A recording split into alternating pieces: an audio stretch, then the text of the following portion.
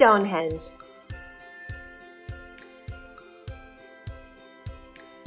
Throughout the world, several landmarks and monuments continue to awe and mystify humans. But was Stonehenge made by humans or someone else?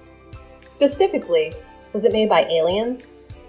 You may see Stonehenge simply as a collection of stones in a circle, and while Stonehenge does look like that, it is much more than that. In fact, there are some theories that aliens actually built Stonehenge. You may be wondering how those builders transported those gigantic boulders from these huge distances. While some believe that these stones were brought to Stonehenge site by moving glaciers, other archaeologists think that humans carried these stones through water networks and land. Precisely how it was done, however, is still a mystery. Without a wheel or pulley system, however, it is certainly unclear on how builders could have moved these extremely heavy stones from such far distances. Once those stones arrived at the Stonehenge site, however, they still needed to be arranged. There are several theories on how this was done. One of those theories is that the stones were moved into position with a large hole with a sloping side. From there, the builders apparently used ropes and leverage to tip the stone upright. Again, this is just one theory. There still isn't a definitive answer on how these stones were placed in their positions.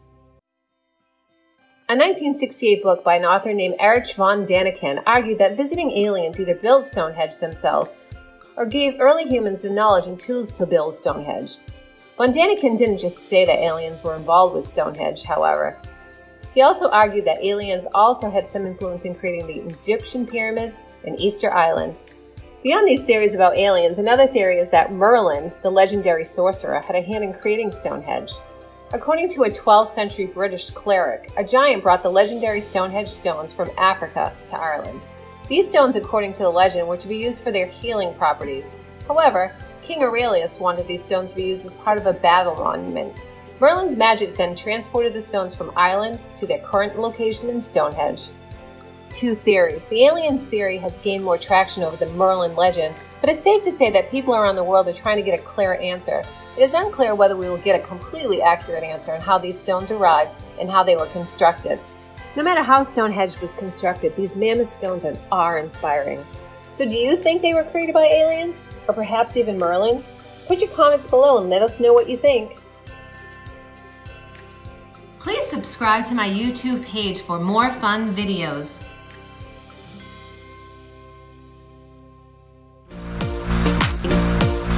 Scuba Jack.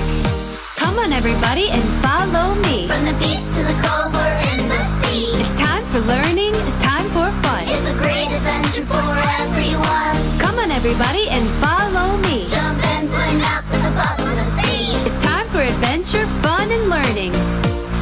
Scuba Jack. It's a shark attack! Yay!